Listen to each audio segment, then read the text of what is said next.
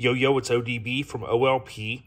This is Truckin Magazine November 96. We're not going to go through a full flip through, but I want to share something with you that many may not know or be aware of.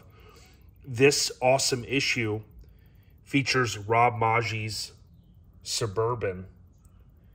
And, of course, Sean Mahaney, rest in peace, worked on this truck. I sent him a copy of this magazine before his untimely passing.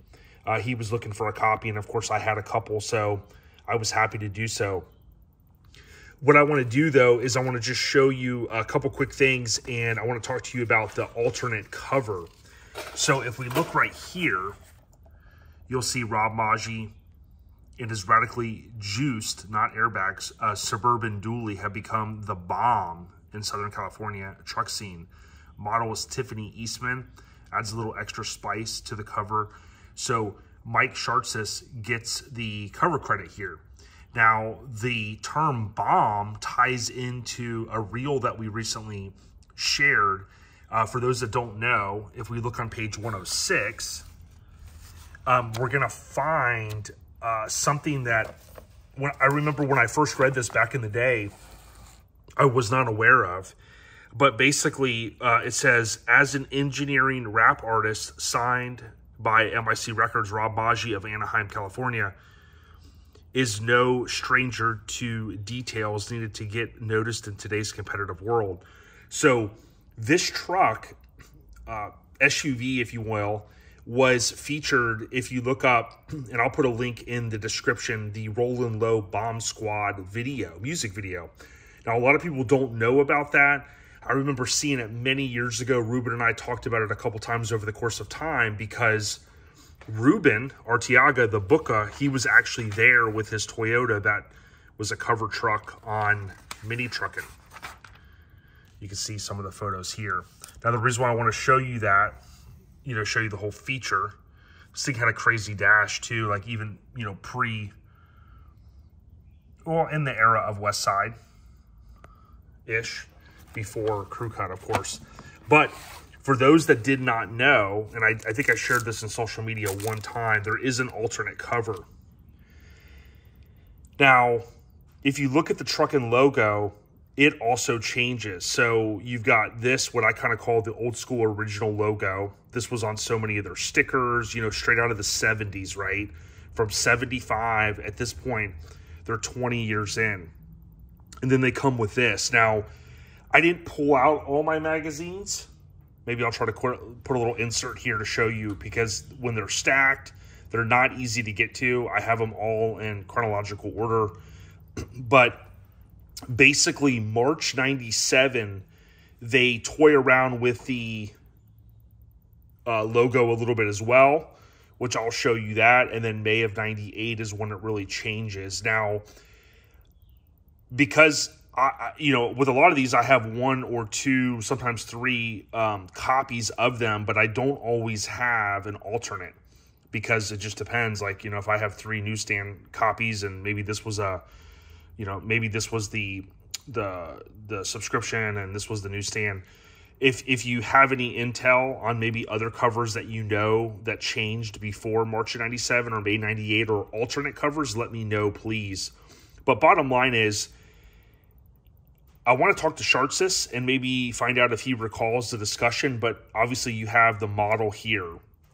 And if you look here, you can't see the rear tail light. So one of the main differences, they kind of bumped in a little bit. You see the rear wheel. You see, the paint lines there where she's about standing. You see the gas filler. You do not see the gas filler here, right? So basically she would have been obviously right there, and for whatever reason, maybe it was a test, to kind of test the markets, test the waters to find out, hey, if we change our logo, are people going to hate it? This is the first one that I know of based upon my research and owning all of these magazines that I recall it changing, but someone else could chime in, maybe 3 months prior they did, and I just wasn't aware. So I like to get to the bottom of these type of things, but it's the same feature. It's the same issue for the most part. You even get the same insert photo here. which, would sometimes change, I guess, if you were going to do a special edition or for newsstands. It's possible, too, that there are a few issues, which I do not own any, that are in Japanese. I think Charts has chimed in the past and said that they did a couple limited runs. I know Shannon Bullis has a copy of one, a very rare one I got to see at the Spark Show years ago. But to me, it's very, very cool to see the history and kind of, look back, in this case, 25 plus years, and say, hey, here's some little things that, pre-internet, or, I mean, you could say at the infancy of the internet, like we wouldn't have known back then. Let me know what you think. Again, Rollin' Low Bomb Squad. And I'll bake in one other quick thing here. Let the rhythm hit 'em. Think Rakim. You can also see bits and pieces of the Suburban Dually in this DVD video, if you will, because they bake in a couple clips during the editing of the Rollin' Low Bomb Squad video. Now, it may not be, your favorite song, the Bomb Squad song. I think it's very era specific. And to me, the nostalgia is all there. It's super sick. And, you get to see lowriders. You see Ruben's mini truck. So I think oftentimes people kind of tend to think, we think of the Cars That Go Boom music video, which is ironic because it has mini trucks in it. We think of that. There's some TV shows. There's definitely some movies. There's some that I've shared in the past where mini trucks appear. But when you think, or minis appearing in a music or TV show, that type of thing. But MIC, circa 95, 96, they were doing it as well. So I want to give Rob his flowers. Of course, he's now with Master Image Customs, voted in the Mini Truck Hall of Fame. That was 2023 inductee, and rightfully so. Not only did he do a lot for the scene, but, you think about all the advertising dollars that went in, all of the iconic trucks, full sizes and minis that were built, the cover trucks, the Blazer, the S10, so many to count.